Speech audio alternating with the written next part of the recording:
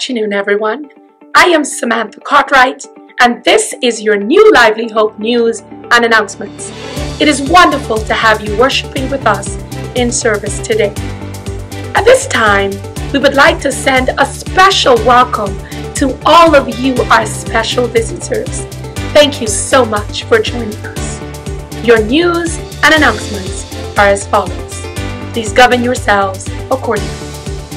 The men's ministry will host a slush out tomorrow, Easter Monday at 11 a.m. right here on the church grounds. Please come out and purchase a slushie as funds are being raised for Mother's Day prizes and surprises. The Change Youth and Young Adult Ministry continues this Friday at 7 p.m. Children 12 years and older are encouraged to attend. If you need more information, please reach out to Reverend Cartwright or any member of the Youth Executive Team. If you recently gave your life to the Lord or rededicated your life and would like to take part in water baptism, please join us at our baptismal class every Sunday at 9:45 a.m. We also welcome you to join us at Sunday School for all ages and new membership classes, also Sunday at 9:45 a.m. Please be reminded that the kitchen serves hot breakfast every Sunday morning, beginning at 8 a.m. Pastor Higgs has launched a captain drive towards the renovation of the church ceiling and tiling of the floor. All teams are reminded that reports are due by the second Sunday of December 2022. All presidents and vice presidents are asked to serve as captains and assistants from the following teams. Team 1, Pastoral and Evangelism Ministries.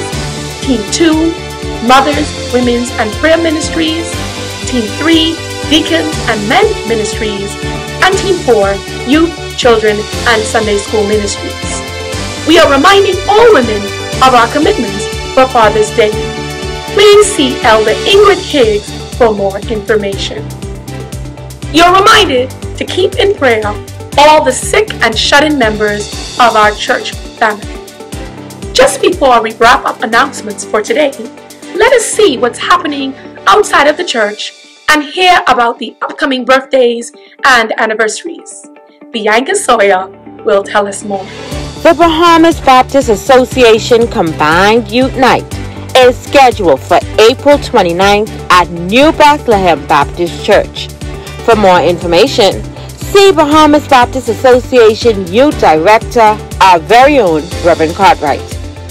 The 73rd Annual Convocation of the Bahamas Baptist Association will meet at Transfiguration Baptist Church from May 1st to May 5th under the theme, Another Look at the Great Commission. The convocation will open on May 1st at 6:30 p.m.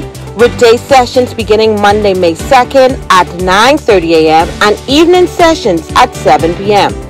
Tuesday night is Women's Night and Wednesday night Youth Night, and Thursday at 7 p.m. they will honor members of the Bahamas Baptist Association who have made long-standing contributions to the growth and development of the church and association.